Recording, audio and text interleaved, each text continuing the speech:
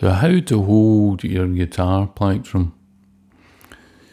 You usually find people that feel as if it's just slipping out their hands, or it gets a little bit sweaty and they start to lose the grip on it.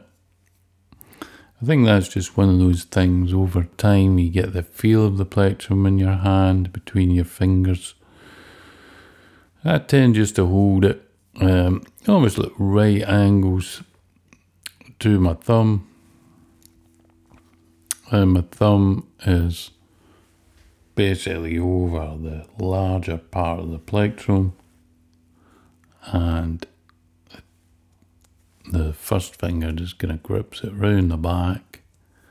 Then there's just that little bit pointing out, enough that you've got a good grip, it's not going to move, and you can just simply strum or pick the notes without too much trouble. You usually find for an electric guitar that a heavier plectrum is much better. Usually better to use a light plectrum for an acoustic guitar and a heavy plectrum for an electric guitar. That's what I've found best. Acoustic guitar, it's got a lighter sound, tends to sound a little bit sweeter. Electric guitar, you're looking for something just a little bit heavier hit, just to make the notes come out. You tend to find that the motion of playing the guitar should be coming from your wrist. A heavy plectrum will pretty much keep the action from your wrist pretty precise.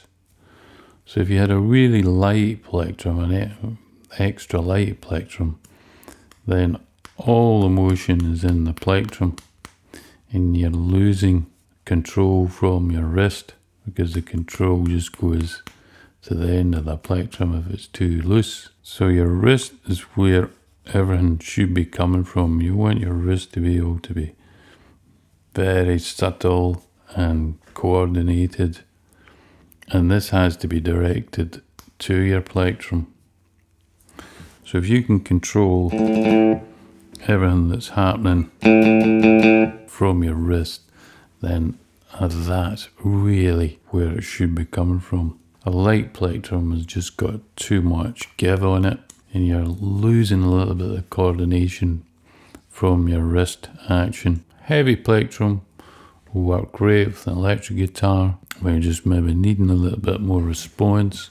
A light plectrum is great for your acoustic guitar.